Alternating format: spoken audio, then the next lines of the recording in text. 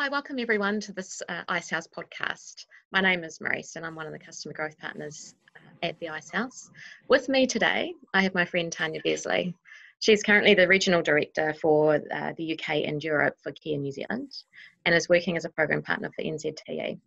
She's known as a connector, a networker for communities across the UK and Europe and New Zealand, and was awarded the UK New Zealander of the Year through the UK New Zealand Society in 2020. Whilst on a trip back to Wellington earlier this year to catch up with family and friends, lockdown hit. So Tania and her husband Anton made the decision to move back to New Zealand after living in London for 15 years. So we're just going to have a general chat today about Tania and her history. She's such an amazing person. And we're also going to talk a lot more about why networking is key and her role at Kea New Zealand as well. So, hi Tania. Kia ora, darling. Hi, Maryse. So good to see you. Oh, it is too, even virtually, but we will see each other again very, very soon. Hopefully if I'm down in Wellington or if you're up in Auckland again, we'll catch up for that long overdue coffee. I remember the first time I ever met you. I don't know if you remember this. Okay. It was an intro through my friend / cousin Tina. And I just quit my job in London and I was a bit upset. I wasn't sure whether or not to stick in London or to, move back to New Zealand. I think this must have been back in 2012, 2014.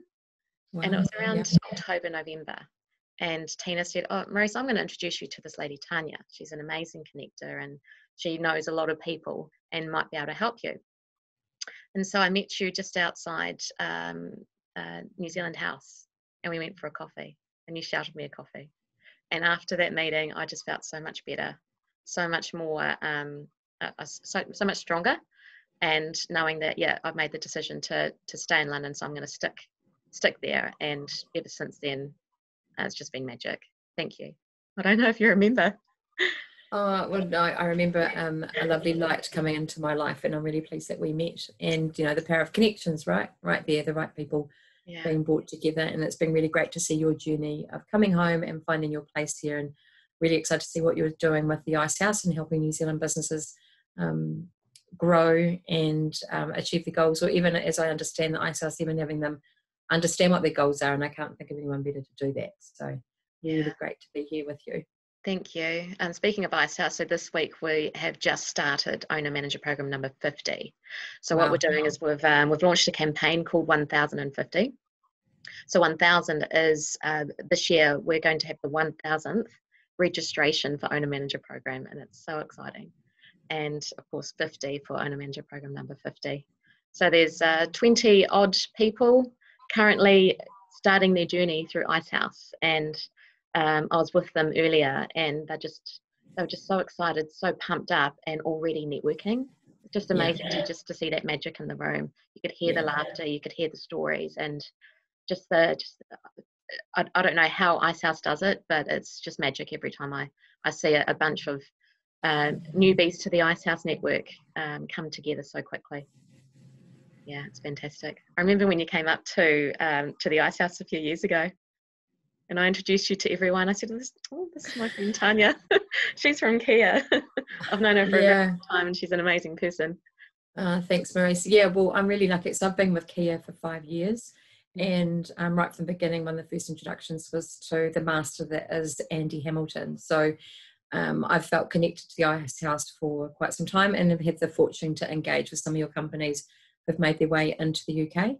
So I've always felt that synergy between, New Zealand helping New Zealand, and I really admire the work that you all do onshore to help those, and it's great to have those helping hands offshore, which is what Kea specialises in, right? So it's that whole connecting New Zealand's aspiration, their global aspiration, to expats around the world, and tapping into those skill sets and that knowledge insights in that community. So I've long admired what you've all been up to, and it's always nice to come and meet the team and see what's going on. And then just seeing what happened with the fund too, with Ice Angels, just seeing that encouragement of New Zealand investing in itself has been a really exciting journey to watch as well. Yeah. So I always love to pop by when I can, and it's always exciting to hear who's doing what there. And I'm always scouring the walls of Success and seeing who's coming into the UK to see how myself can help those businesses, but those going into, say, the US or China can be helped by Kea there as well. And obviously our global connections are worldwide, so no matter where you're going to the world, inevitably we'll be able to find a Kiwi who can help. So I'm just sharing Kea, the New Zealand Global Network. How long have you been with Kea for? So I joined Kea in 2015. My background is in hospitality and sales and event management and teaching and all sorts of things. And I found myself in this wibbly wobbly road away from all of that into doing some volunteer work, which was centered around the New Zealand community. And through that work, I started to be really aware of what New Zealanders and New Zealand was achieving within the UK. I probably, like many expats, had spent my time building my international group of friends, trying to be as local as I could in London. And New Zealand was kind of there in the background, but we would celebrate it, say, when the All Blacks came into town, or if there was an annual day, as in Waitangi or Anzac, is when New Zealand would be front and centre for us. But over a bit of time, 6 years in, I really started to miss home and was looking for New Zealand in the UK. And so that journey led to me, like I said, to some voluntary work, and I was blown away what Kiwis were achieving. And then the Kea opportunity came up. And it was an organisation that I had connected with a little as an expat, but because I didn't work in some of those areas of business, it probably hadn't attracted me up until that stage. But I sat down and really had a look at what the opportunity was there for me. And I realised that every day of the week I could wake up with the aspiration of helping New Zealand grow. So Kea is all about creating a borderless nation for New Zealand. We've been building it since 2001. And it's a global network of up to 500,000 connections around the world. And then we've got these focused, kind of really engaged communities in areas like London, Beijing, Shanghai, New York, LA, and other centres around the world that are focused by into sort of the embassies and other Facebook groups. So New Zealand's incredibly active around the world.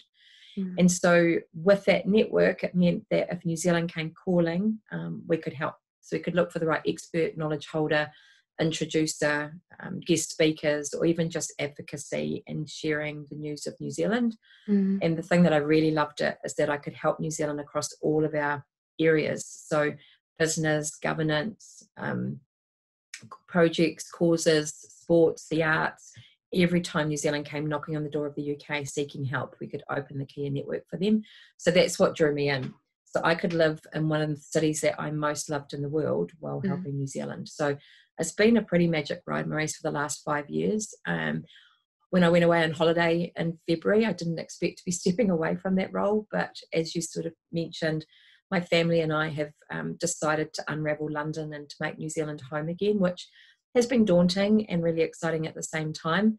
But I still remain really passionate about helping New Zealand go out into the world.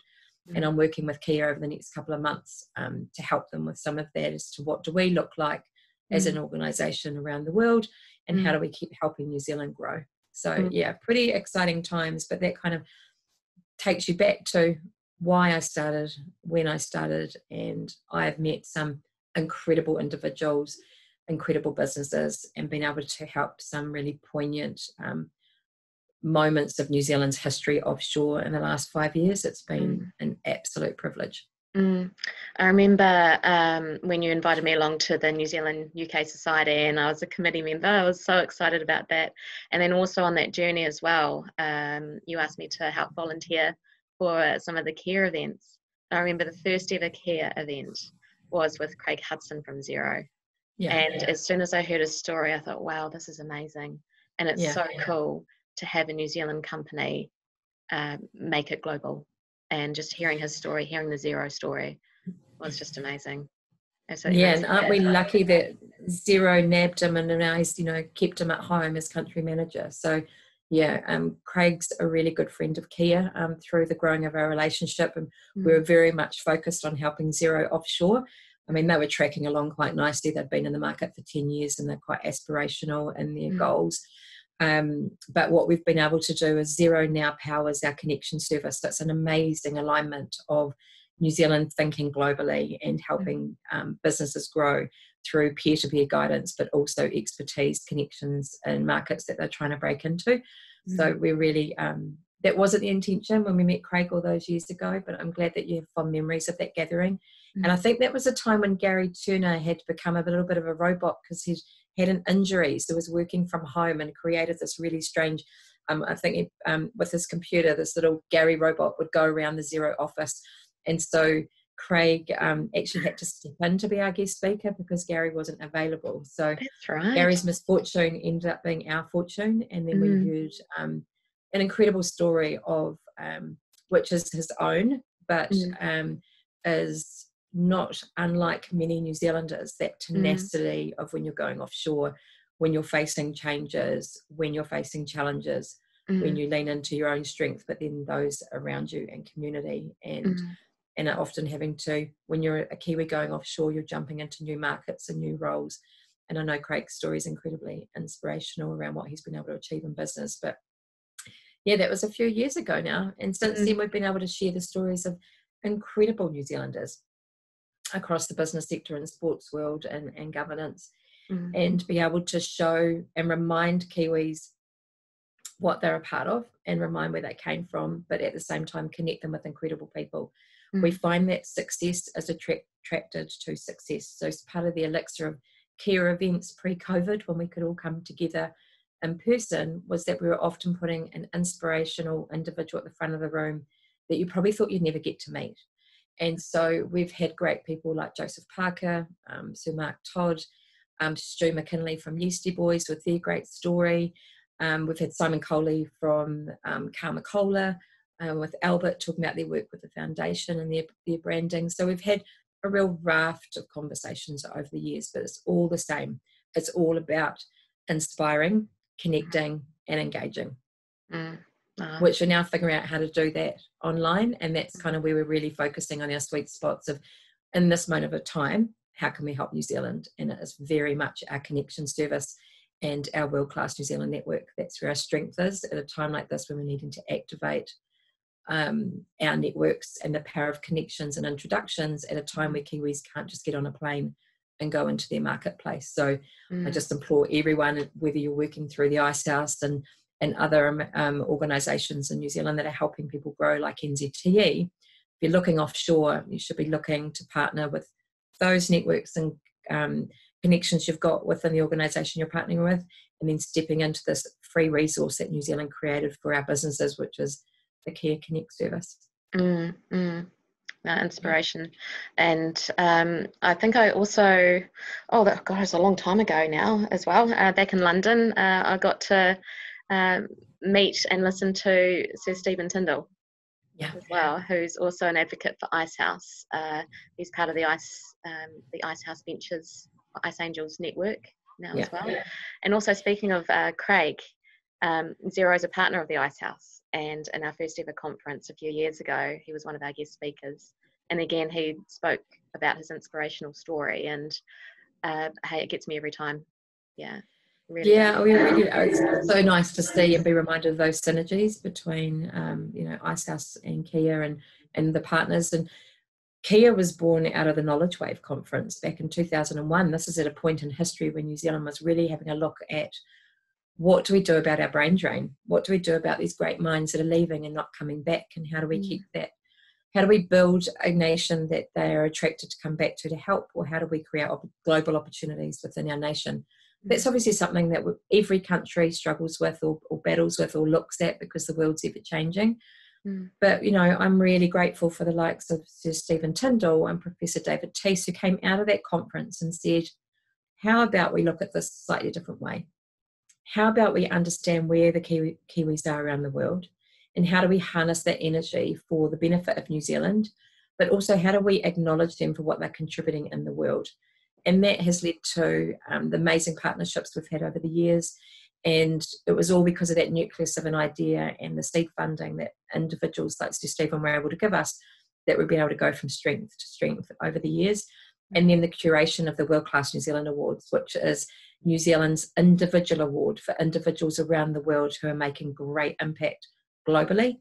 And we get to bring Kiwi kids home to say, hey, we're really proud of you. So amazing to have visionaries like Sir Stephen woven within the ecosystem of business, from the guidance point right through to the funding I think we're really fortunate to have individuals like him who've chosen to stay at home and to contribute in quite a big way. Absolutely amazing. Absolutely amazing. Yeah. So speaking of bringing New Zealanders back once a year for the Global Kea Awards, I was going to say, I think that might have been the last time I saw you, but it wasn't. The last time I saw you was when I came over to London briefly back in July. But before that, I was trying to find a photo of you and I. We're all done up, looking absolutely amazing like we are today as well. Just to talk a little bit more about those the Kea Awards, and who won last year?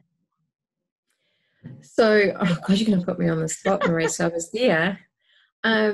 He's come back to New Zealand.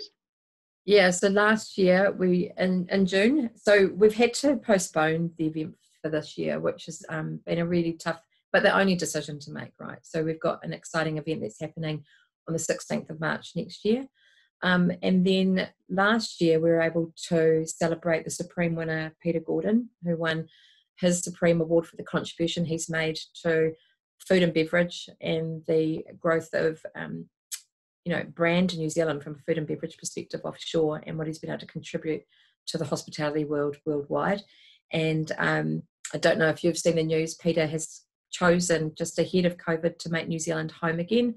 So really excited to see what he's going to be creating with Homeland, where he's really going to be working really closely with the food and beverage sector and those niche and fine food products up and down the country that need to start looking global to grow their markets. So yeah, it's points to why individuals like Peter who've dedicated their lives to a career that they love, but have brought people with them along the journey.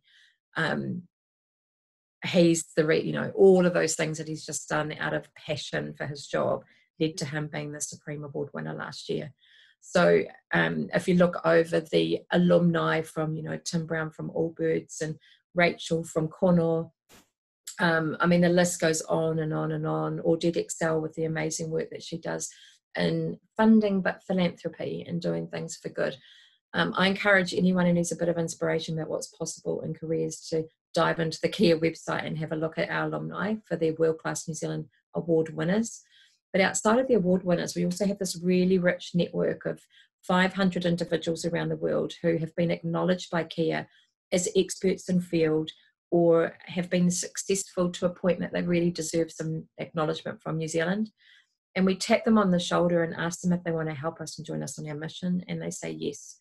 So we've got these 500 active points of people who are sitting in really influential positions around the world who, when we can, we leverage into those relationships. So it's really powerful. We've had other governments come to us trying to figure out how we engage our diaspora, and we've been doing this for 18 years. So it's part of our DNA. It is who we are, but we're always striving to get better at it. So yeah, those awards, to your question, are kind of the due north for us of celebrating individual success and bringing Kiwis home. And we've seen some really great results of when we've brought someone home who maybe hasn't been home for a while or hasn't actually had that direct acknowledgement from its home nation.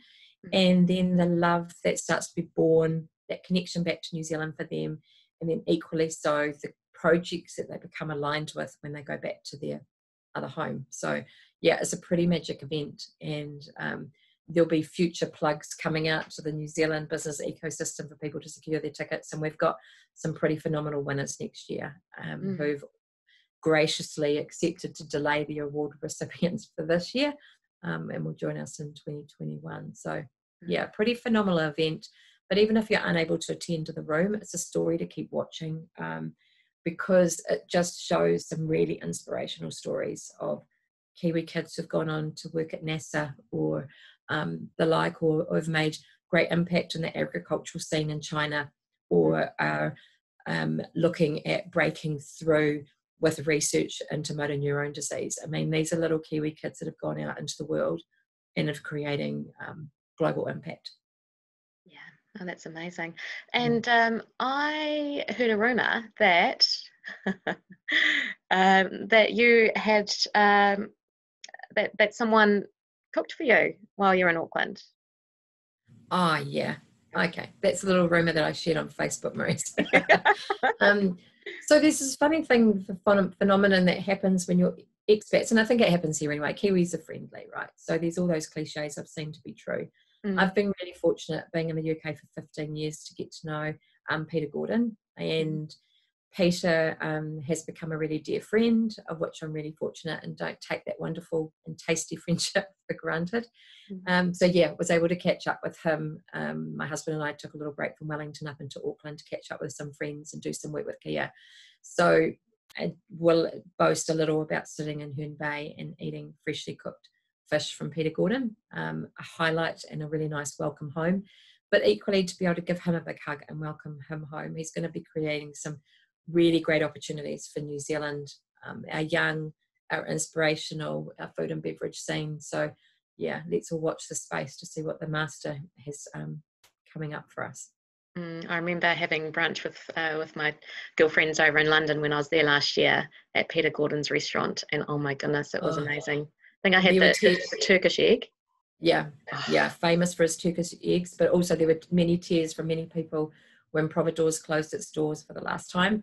And I did join the queue of many people that queued for hours to get into the restaurant to all nab our own little piece of Providores. And I'm really proud to be the owner of the little Kiwi clock that they used to have hanging on the wall that Peter and his business partner Michael gifted to me, because I used to dine there a bit and bring lots of people along.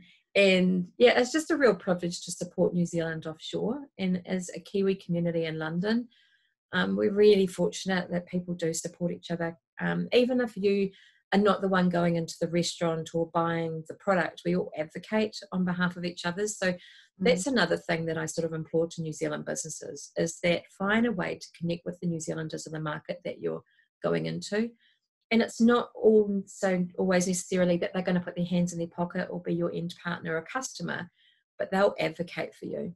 They'll listen to what you're doing. They'll do their own little sense check around quality, but then they will advocate. They will push to make sure that every person they know picks peanut butter. They'll make sure that everyone's got Cadrona on their drink shelves, or that they're getting great New Zealand wine through the New Zealand cellar and specialist wines. So we're just great advocates for really good stories and good products. And, you know, only the best make it offshore, really. And so how do we all work together to make sure that more of the best make it offshore? And then how do you connect with those communities? So I know you wanted to talk a little bit about the power of connections, and it's that storytelling. It's connecting into every Kiwi that you can find, the New Zealand community groups, the embassies, and obviously NZTE offshore. How do you make sure that everyone knows that you're there? And although they may not be your end customer, the more they know about you, we're really good storytellers. We love sharing stories of success and contribution. So make some noise with New Zealand. It's that low-hanging fruit. We're all really proud, and you know, and share that. So I've been lucky. We've been living in that for 15 years, and now I'm really fortunate to be home. I still get a little bit excited every time I see a New Zealand-made product, and just have to remind myself that I'm actually in New Zealand. So I think I've been known for a while to be like the super Kiwi offshore, because New Zealand was very much in my life while living away. Yeah. So speaking of NZTE, what's their connection with Kea? We're really fortunate that New Zealand Trade Enterprise is one of our major funders. So Kea is a non-profit organisation that is part funded by government. And it won't surprise you to know that, you know, when you're looking at taking New Zealand offshore, NZTE is all about making our businesses go offshore and be bigger and faster and better. And so how do we do that? They do that through the great guidance and strategy work that the teams do with the companies, between customer managers and commercial advisors. Sometimes you need the people in there, you need those connections. And that's where we use services like Kea to make those warm introductions into industry. So they've been a funder of ours for many years, and it's a relationship that we really hold dear, and we work as closely with them as we can around the world to help them be successful in their mission, but more importantly to help our businesses. And then we work alongside MFAT and MB, and have been working alongside tourism as well. So without that, it really shows then, you know, we wouldn't exist. And we've got amazing commercial partners as well, which I could rattle off. But all of us together are all agreed in one thing. We're all here to make New Zealand bigger and faster and work better offshore. So everything we do is about creating high impact connections for the benefit of New Zealand. So having partnerships like NZTE are crucial to us being able to do that, because like the Icehouse, they're advocating on behalf of us as well.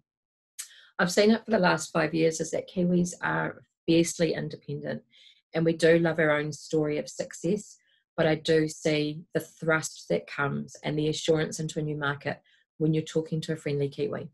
So if I think about kit bags, which are making beautiful leather products for those who live with diabetes. And so Bridget has created this beautiful bag that enables diabetes people to feel like they're carrying and being what they need to keep them safe and healthy with them while the time feeling stylish, but also carrying everything else they need to go about their day.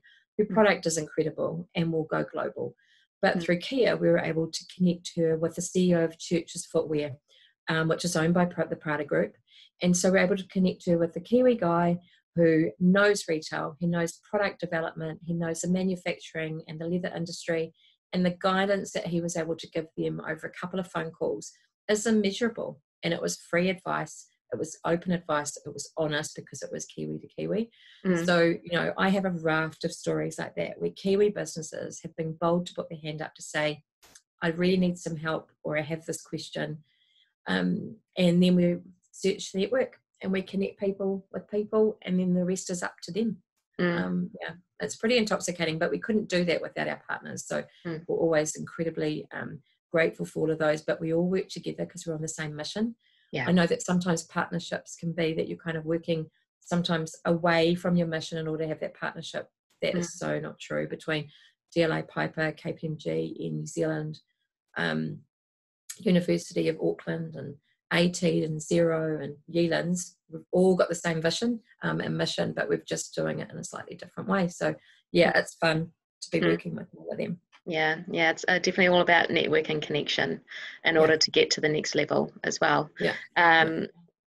So for people that are watching this podcast, if you are exporting or looking to export, definitely get in contact with NZTE and also register with the Kea network. It's absolutely amazing. All right, so I'm going to share another photo. If you can please describe this in, I don't know, a few words. What does that mean to you?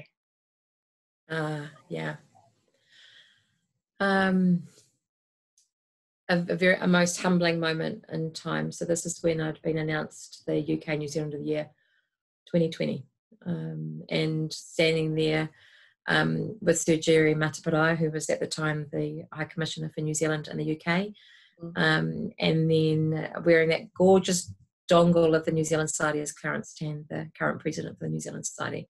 So this is an award which is nominated by the community. It's an award that's been going since the late 90s, and the first person to win it actually was Peter Gordon. So this moment sees me join an incredible alumni of New Zealanders that I've always been in awe of, including Dame Kiri Te Kanawa, Dame Judith Mayhew Jonas, Esther Jessup, some pretty, Mark Wilson, some pretty incredible Kiwis.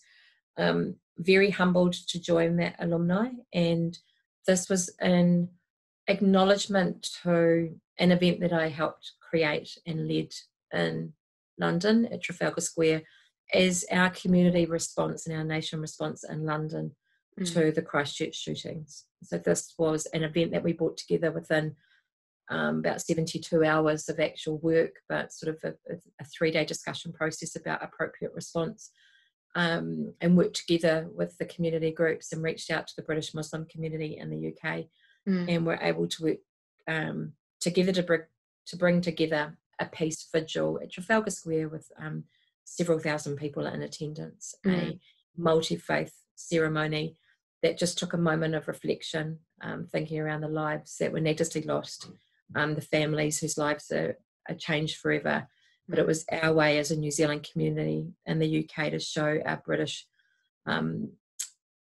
Muslim brothers and sisters know that we were there for them, and also our way to show New Zealand that we were there for them. So it was a tough award to accept on that basis because, I was just part of a team that led the way to bring a moment for people to stop and reflect and to think and be together. And we did so peacefully. It was absolutely beautiful. From, we had the Adan called in time for prayer. We had prayers from multi-faiths. We had Ngāti Ranana there to help us with the haka. I mean, it was a pretty special moment, and we were completely supported by the High Commission with Sir Jerry giving some amazing words. And so really humbled to be nominated for the part that I played there, and to have won is just, an accolade that I'll forever be humbled by. And I'm really proud to have been up with, and be a finalist with New Zealand comedian Jared Christmas. So he also responded, as a Kiwi, you're heartbroken when something goes wrong at home and you're so far away. And so he responded by bringing together an incredible comedy night where they raised £15,000 for Victim Support Christchurch. And that was a comedy evening of New Zealand, British and British Muslim comedians called Laugh at the Face of Hate. And he brought, about 800 to 1,000 or so people together to give money, but also to spend time together as, cross-cultural and cross-communities. And so he and I were really humbled to be finalists, but someone had to win, it turned out, and that was me. Hey, no matter where you are in the world as a New Zealander, New Zealand will always have a massive place in your heart and in your soul. All right, speaking of New Zealand, I'm going to share one more photo with you. Okay. This is about now and the future. So tell me, who are these beautiful people? I know them. Oh my God, I love how young I look in that photo, Maryse. So it's a few years ago. So this is my amazing little family, our little power group of 3. My beautiful daughter, Paige, who's with us in New Zealand after, unfortunately, she wasn't allowed to go back to Australia with lockdown. She's had to give up her little life in Melbourne that she'd just started. So she's with us, figuring out what her next steps look like in New Zealand. And then my wonderful support and anchor, my husband, Anton. So we're a great little team of 3. And what's next for us? So like many people, we've found ourselves having to make some really big life decisions. And so we were here on holiday for a family wedding, which was amazing. It managed to happen ahead of lockdown. Unfortunately, we then had a bereavement in the family. And once again, we were really lucky. We were able to come together before lockdown. But then we listened to the caution of both governments in UK and New Zealand and decided to stay put.